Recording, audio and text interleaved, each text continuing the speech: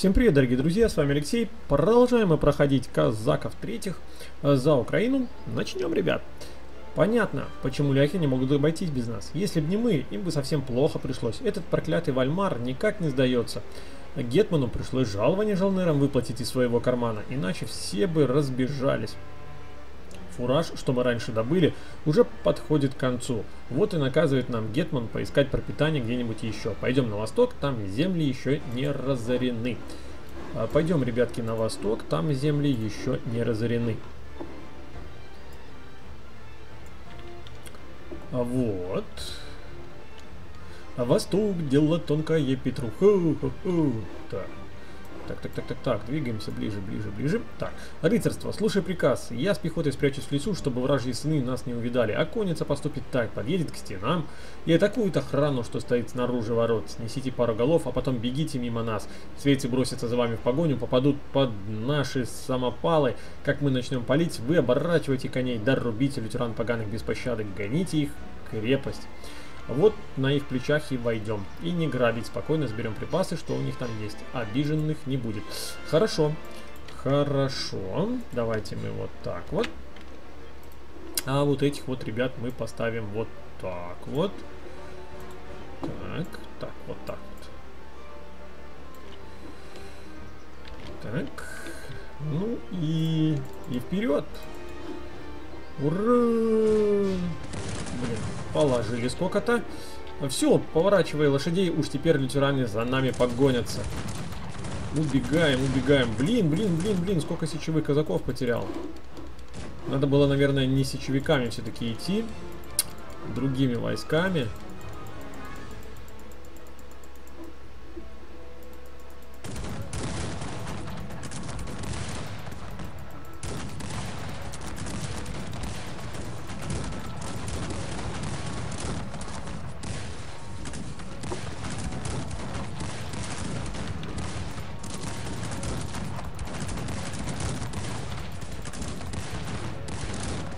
Так.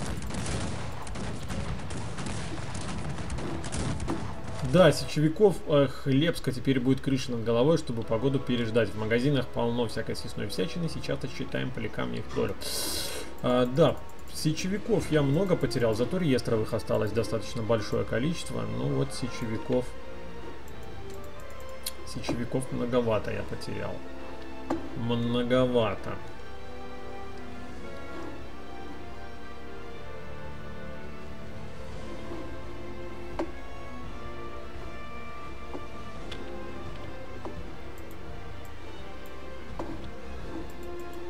Свейцы, кажется, идут. Никак на подмогу Вальмару. Если сидельцы в крепости их увидят, они будут надеяться на освобождение. А если эту армию прогоним, Вальмары сдадутся. Нам нельзя опустить их ближе. Стрелки станут тут, будут их поливать огнем сверху, а ты уж прикрой их, когда лютеране начнут карабкаться на возвышенность. И еще одно. Впереди будут пикинеры и рейтары, а все стрелки до пушки останутся позади без прикрытия. Ударь с братчиками на них с тылу. Хорошо. Вот копейщики, вот пушки. Давайте-ка.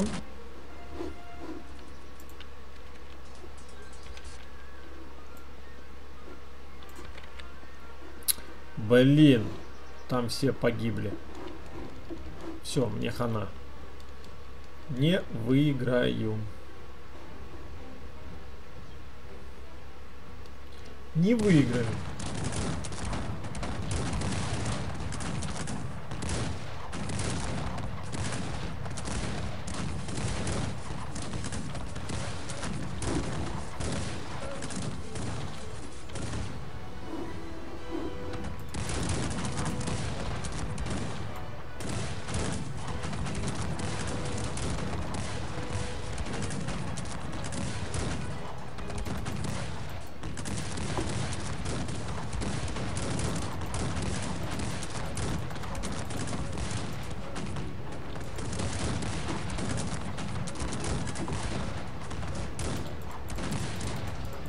Блин. Войск потерял.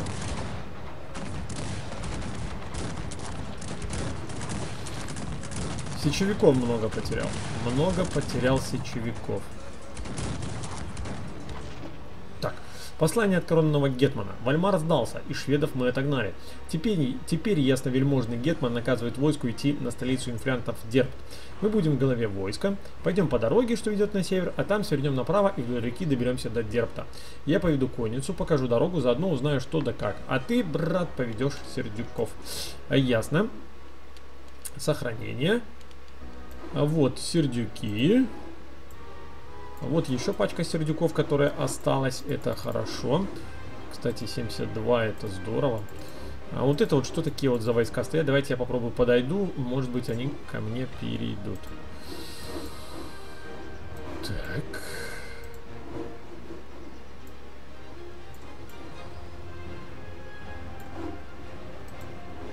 Так, на всякий случай. Смотрю, они стоят. Я уже прохожу эту миссию не первый раз. Ха-ха. Поэтому вот как-то так. Подойду. Реакция будет, хорошо, не будет. Вот! Пане полковнику, добрый день. Мой отряд заготавливал фураж. Да где же взять его в этих лесах? Тут ни фуража, ни дорог не найти. Наверное, дороги-то есть, да ведут черт знает куда. Не иначе, как их прокладывал сам дьявол. Мы уже исходили тут все тропинки, а выбраться не можем. Хоть плачь. Скажите, пожалуйста, как вернуться в лагерь? Так. Давайте вот этот вот вариант. Да. Вот, еще один отрядик. Это просто здорово. Я подханырил-то отряд. Это круто. Отряд копейщиков. Он лишним не будет. По сути дела. Отряд копейщиков лишним не будет. Куда поскакали? У меня тут вон еще отряды где идут. Безобразие.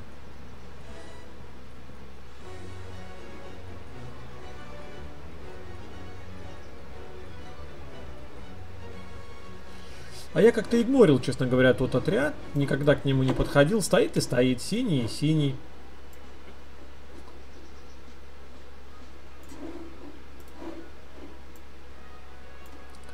Так. Эх, не хватает. Ну ладно. Сейчас мы их объединим все. Будет круто. Будет круто.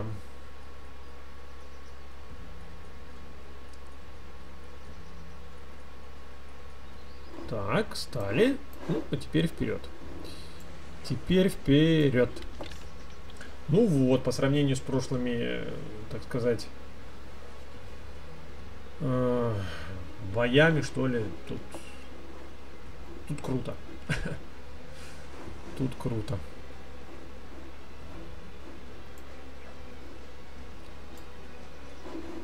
Отрядов у меня достаточно много. Много сердюков, много, ну, вообще, в принципе, войск много. В принципе, войск много.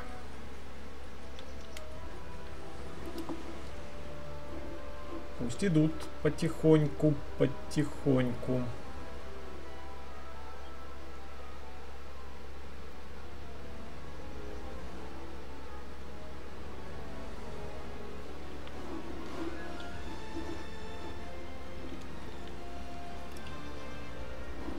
Так. Шустрые они какие. Только я подошел и... А вот здесь поляки-то, что-то они медленно идут. Они, по-моему, вот сюда, да? Так, вы проиграетесь, потеряете все войска, или если погибнут все союзники, следуйте за казацкой кавалерией гетмана. Так, белый камень, важная крепость. Тут я должен пойти вперед, возьми стрелков, встань позади реестровцев. Как подойдут свейцы, реестровцы подадутся в стороны, и вражьи дети окажутся прямо перед вами. Вот тогда и бейте их. Я поворачу свою конницу и ударю сбоку. Да, паня, тут я знаю сразу наперед, что надо идти вот в эту крепость. Сейчас, ребята.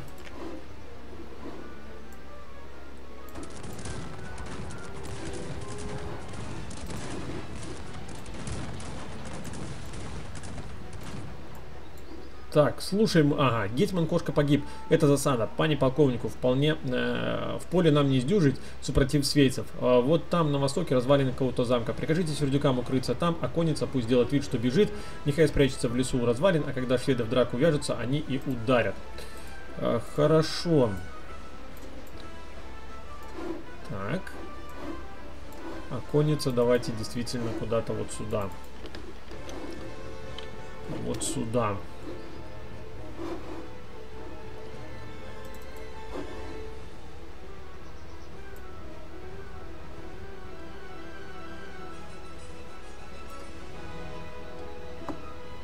Так.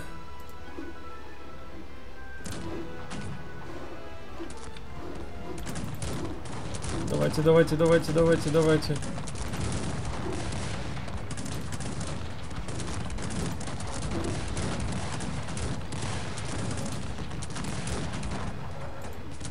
Блин, чё ж мои сердюки-то?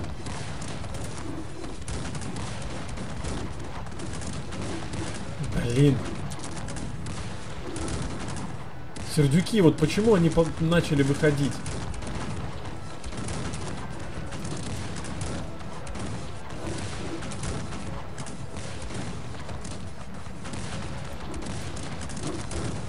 Все, проиграл. Давайте загрузку сделаем. Почему-то сердюки не стали стоять в крепости, а пошли. Вот это меня не понять. Не понять что, короче. Почему это произошло? Что это?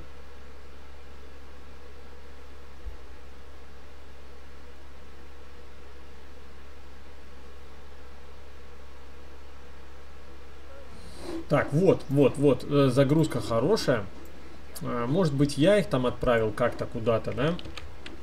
Может, еще что-то. Пикинеров просто сразу ставлю вот так вот. Дальше. Стрелки сразу... Так, ну это мы прочитали уже. Это я понял. Стрелки туда. Конница за мной. Конница сюда. Так, копейщики. Построиться колонной тут была команда. И держать строй. Держать строй. Сердюки. Стоим.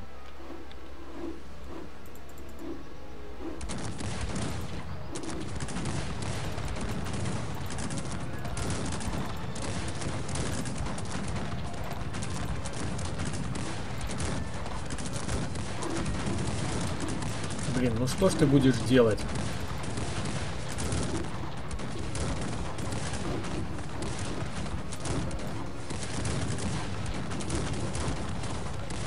Так, да, так. Ну в этот раз получше.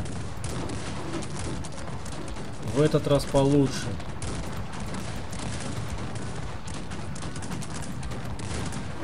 Давайте.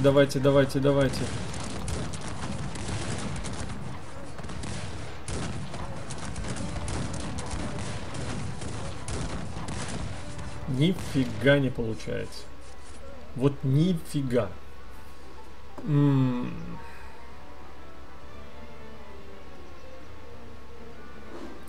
Так, а что тут, если нам атаковать замок? В замке слишком много войск.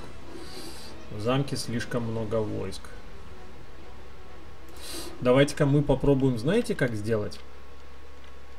А я попробую сразу их атаковать. Я не буду.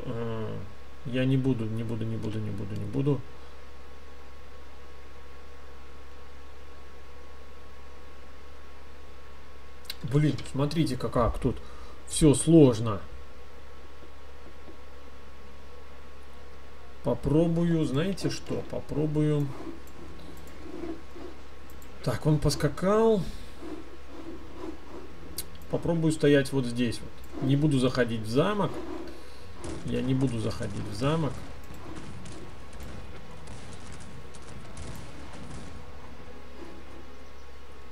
Так, хорошо.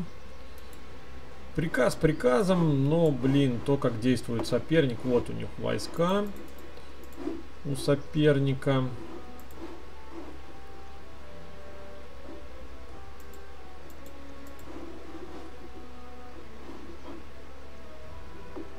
Я не пойду. Я не пойду.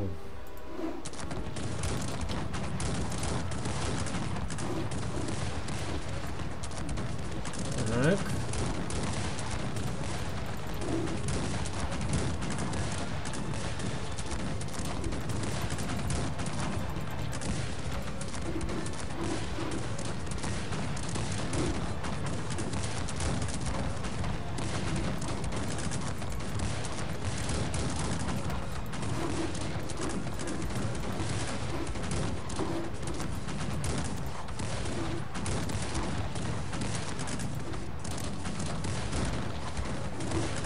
Так.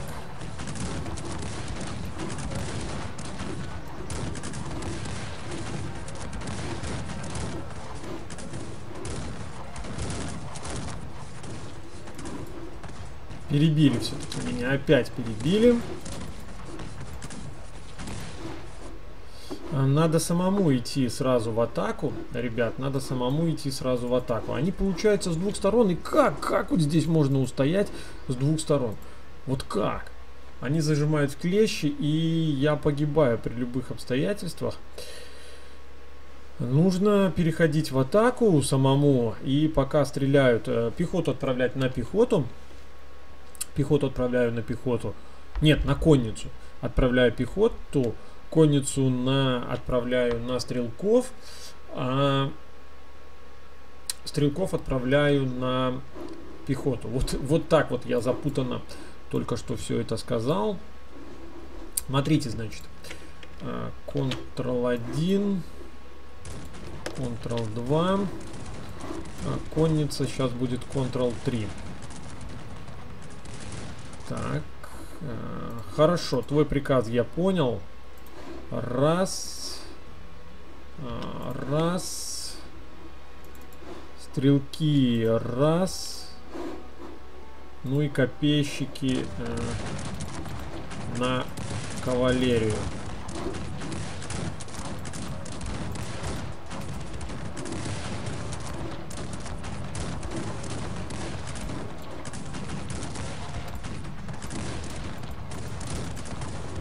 Блин, кавалерию положил всю. Нет, так действовать нельзя. Так действовать нельзя. Ну, это был риск. Неоправданный риск, но надо было сразу переходить в атаку, понимаете? Надо было сразу переходить в атаку, иначе мы погибаем. В замке тут не вариант сидеть, ну вот вообще не вариант сидеть в замке. Блин, действительно сложная миссия. Ну, я напоминаю, ребят, конечно же, что это уровень невозможный, самый последний уровень. Войск я вроде бы сохранил достаточно большое количество.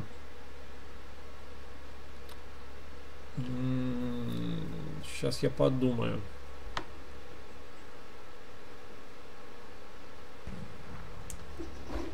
А что если просто вот сюда вот отступить?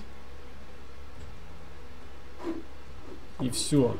Ну ладно, сейчас я пробую еще раз, ребят. Пробую еще раз.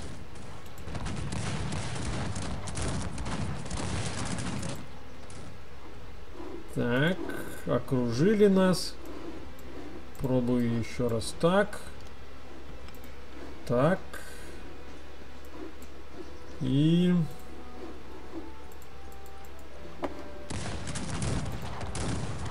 Вперед, вперед, вперед, вперед, вперед, вперед, вперед. Так. Ну, дорвался я, по сути дела, до их стрелков. У них хорошие пикинеры. Ко мне подходят сзади, с тылу, со всех сторон ко мне подходят.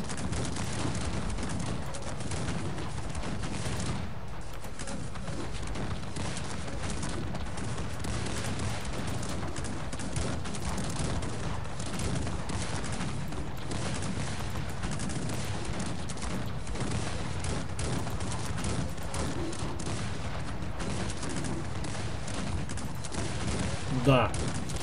Их стрелки просто разрывают.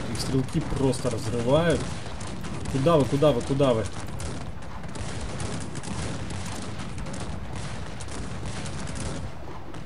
Да уж. Сердюк, конечно, Украина не прокачан, однозначно.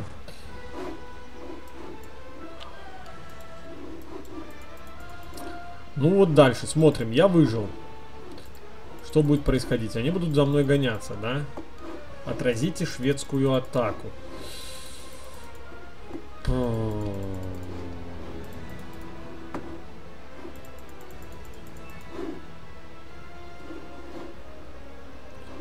Давайте проверим, как если я пойду вот сюда.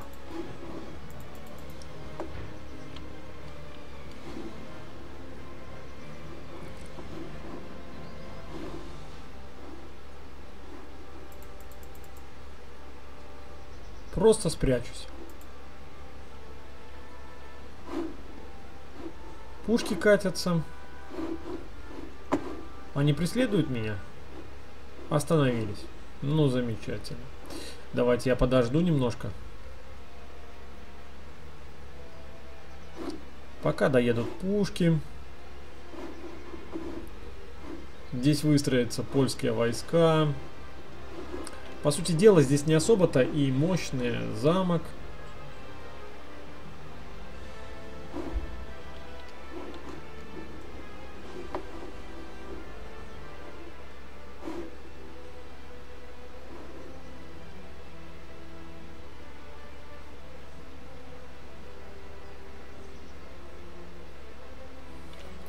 А знаете, что у меня еще вот, ну вот та идея, которая перейти вот на этот берег просто и стоять на этом берегу. Пусть они меня атакуют.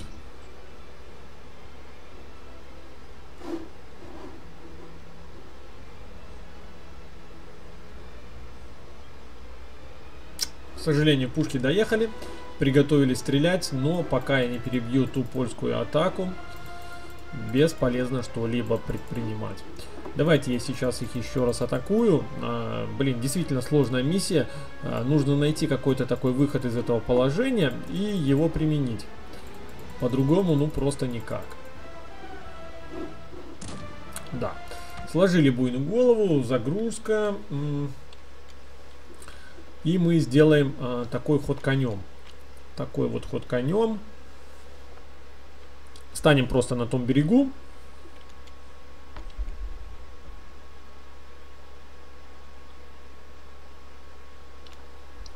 И будем уничтожать их войска. Так, поскакал тут, да? Поскакал. Давайте вот так вот становимся.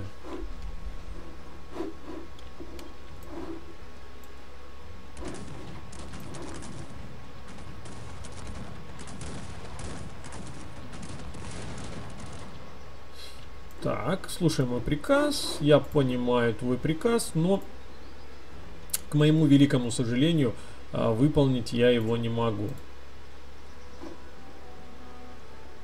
Пикинера мы ставим держать позицию. Ставим вот так вот. И давайте будем подождать, пока их войска двинутся. Будем прикрывать вот отсюда польские войска, наверное. Ну так, как мне кажется, это будет наиболее лучший вариант.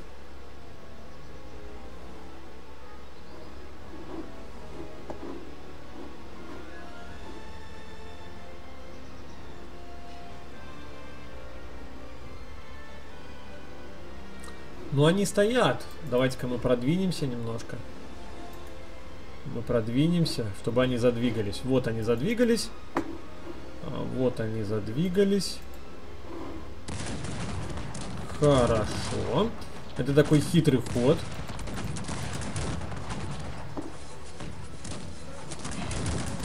Отступаем.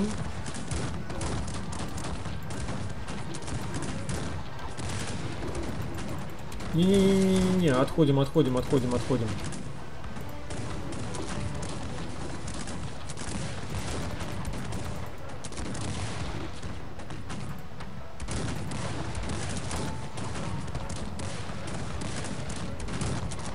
Так, смотрите-ка как, все выходит пока. Пока все выходит.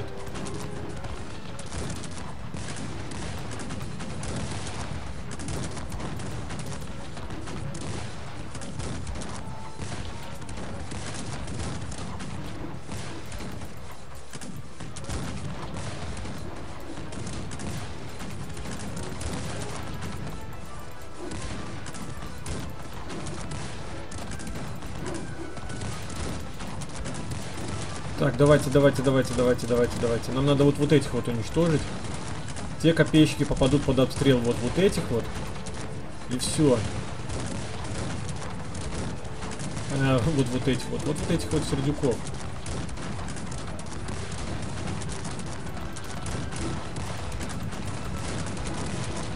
Пусть они рассредоточатся, ребята. Не надо их атаковать в лоб. Пусть они рассредоточатся. Мои сердюки будут тоже по ним наносить урон. И вот так вот конница будет их потихонечку, я сказал, добивать. Вот, вылавливаем по одному.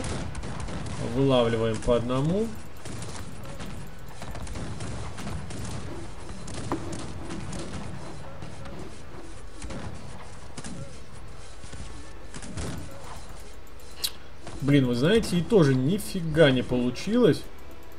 Нифига. Их копейщики очень-очень мощные.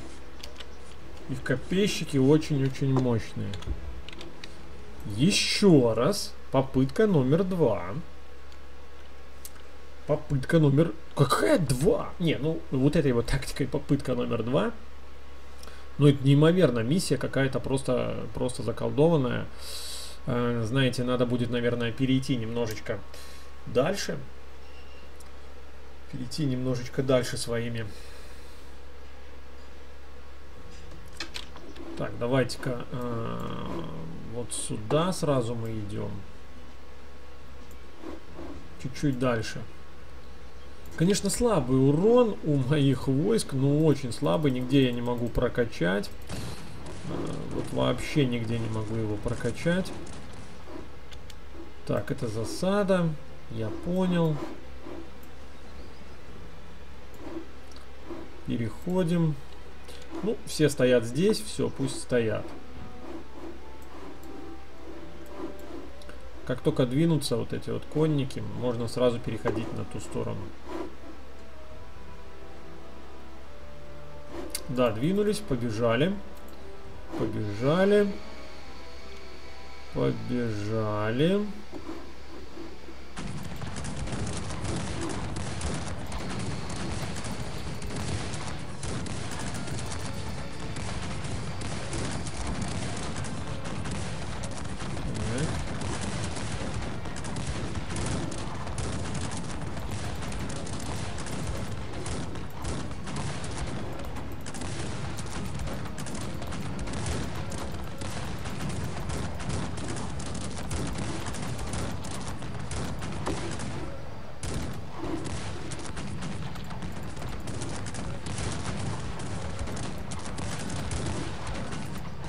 Так.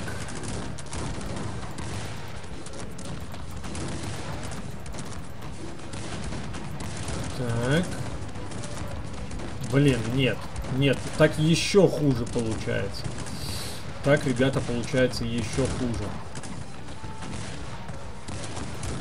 Стрелков я так не уничтожил, и они меня сейчас уничтожают. Да ну что ты будешь делать? Это просто какое-то кощунство. Так, а если...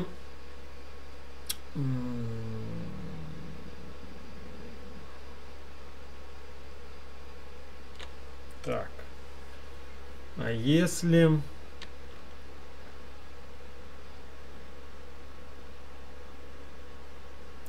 А если один отряд спрятать?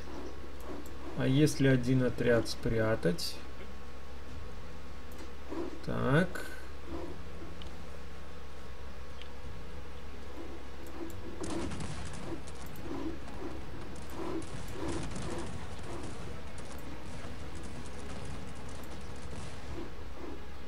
Так.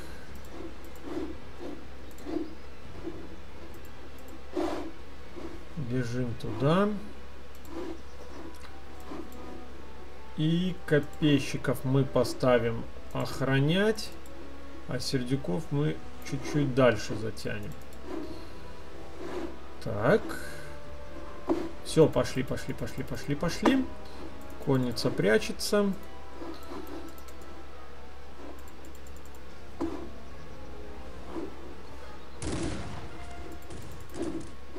Блин, засветил раньше времени. Засветил раньше времени свою кавалерию и попал в тиски. И попал в тиски.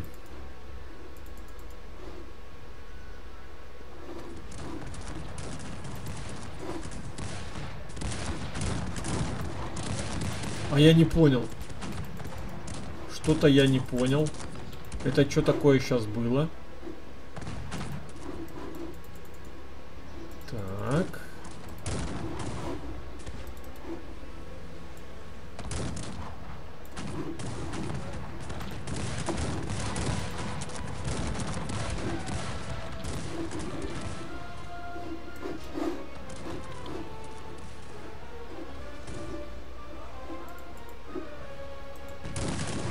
Разбили.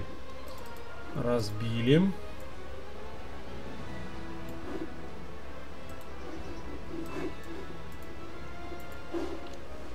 Так.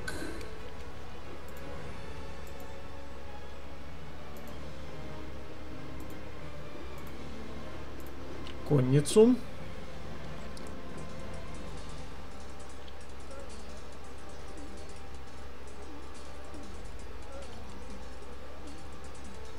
Ну, сколько можно я здесь сейчас уничтожаю. Сколько можно я там уничтожу. Дальше. И что, они тут сейчас остановятся и будут стоять? Хорошо. Теперь отразите шведскую атаку. Ну, атаку вроде бы я отразил, да? Вроде бы я атаку отразил. Сейчас посмотрим. Может быть, получится у нас что-то добить. Чего-то определенных каких-то успехов мы добились. Вот они пошли. Вот они пошли. Значит, мы возвращаемся. Мы возвращаемся.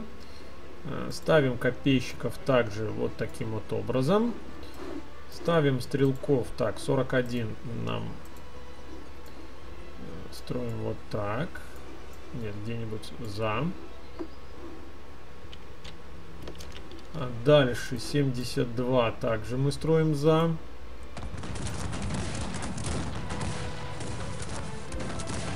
Так. Вот, ребята. А вот так вот надо действовать. Вот так вот.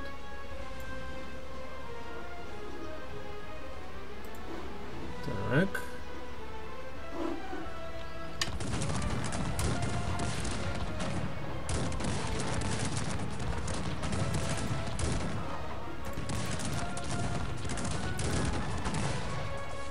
Стрелков надо уничтожить. Стрелков.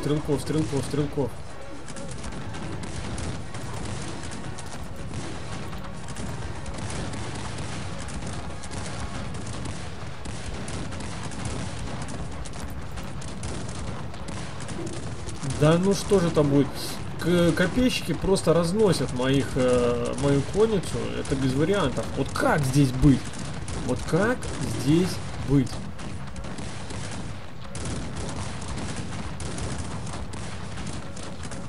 Стрелки фактически не наносят урона. Стрелки фактически не наносят урона. Так. Дальше. Дальше.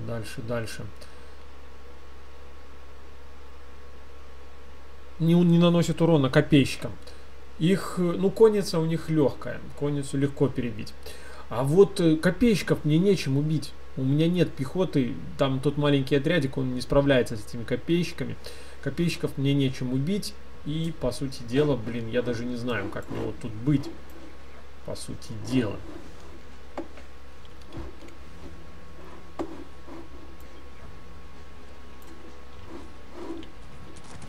Это просто какой-то парадокс. Фу. Надоело. Надоело, ребят. Надоело. Но добить эту миссию как бы надо. Добить эту миссию как бы надо.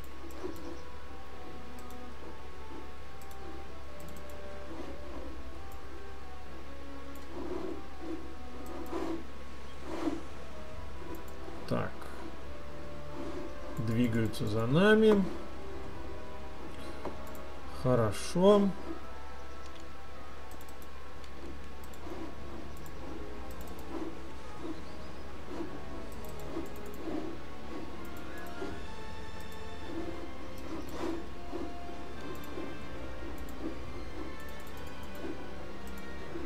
Так.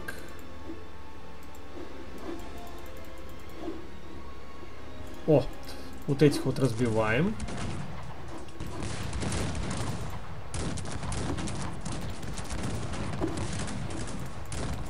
Конницы сейчас много потеряю, но давайте она отступает пусть. Пусть она отступает.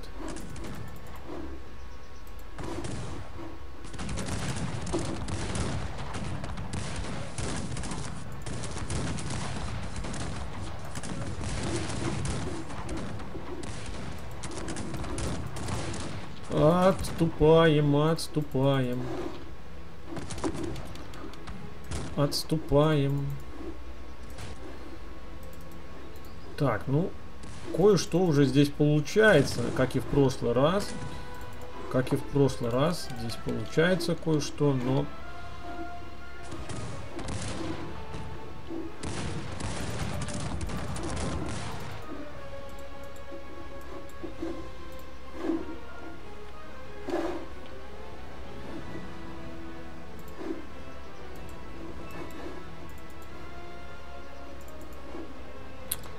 Просто беда, печаль.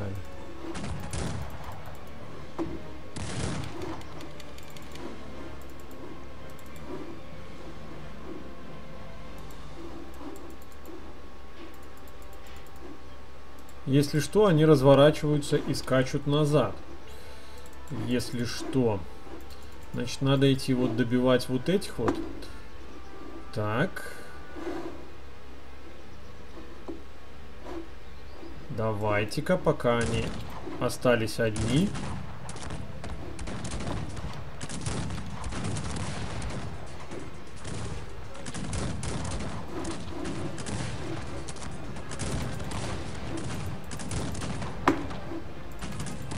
Убегаем, убегаем. Ну, какую-то часть я уже уничтожил. Какую-то часть я уже уничтожил.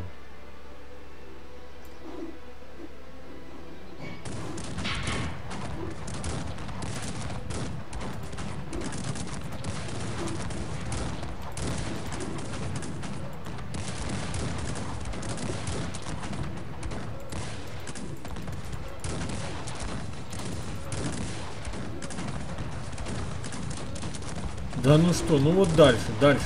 Ну как мне уничтожить этих сраных копейщиков? Как?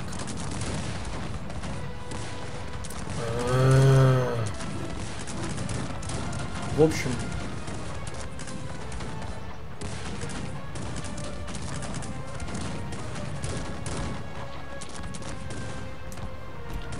В общем, я не знаю, как это сделать.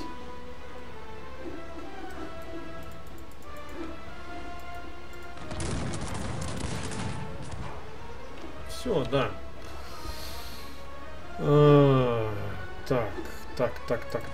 Так. Думай, башка, шапку куплю.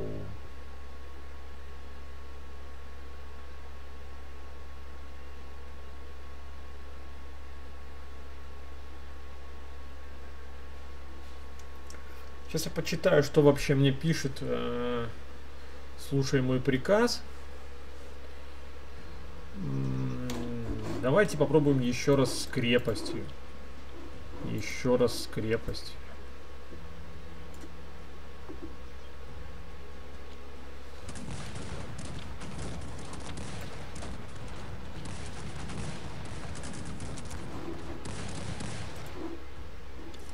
Так, здесь это засада. Пане полковнику, в поле нам не сдюжить супротив свейцев. Вот там на востоке развалины какого-то замка. Прикажи сердюкам укрыться там, а конница пусть делает вид, что бежит. Нехай спрячется в лесу у развалин, а когда шведы в драку вяжутся, они ударят.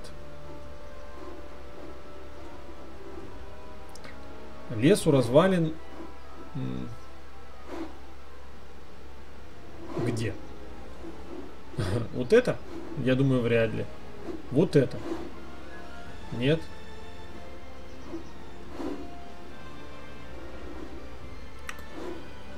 Ой-ой-ой, не знаю я, ребят, вообще даже близко не знаю. Ну, давайте пусть тут вот станут.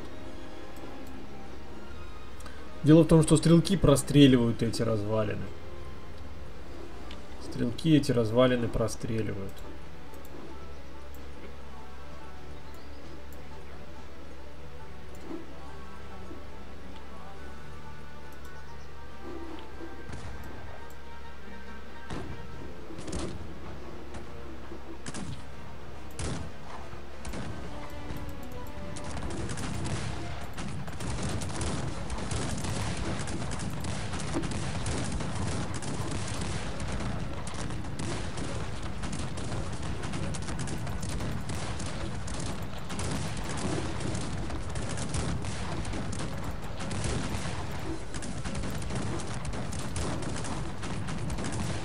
Да.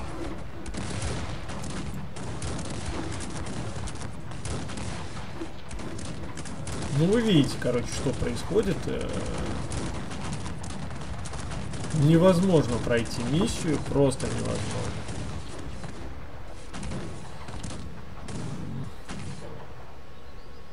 Как здесь что-то сделать? В общем, ребята, у меня такой сейчас будет вопрос. Ответьте, пожалуйста, как вы прошли эту миссию на невозможном уровне сложности. Я вот сейчас сохраняю это видео, все вот эти вот попытки, все, может быть, я что-то не так делаю. Далеко это, конечно же, не исключено, это все, наверняка я что-то не так делаю, но на невозможном уровне сложности я не могу пройти эту миссию, не могу. Я, конечно же, если не дождусь ответа, пройду эту миссию на более низком уровне сложности, но все-таки хотелось бы на невозможном. Поэтому ответьте, пожалуйста, если вы прошли эту миссию на невозможном уровне сложности, как вы это сделали? Ну что ж, на этом я буду заканчивать. Всем спасибо, всем пока-пока.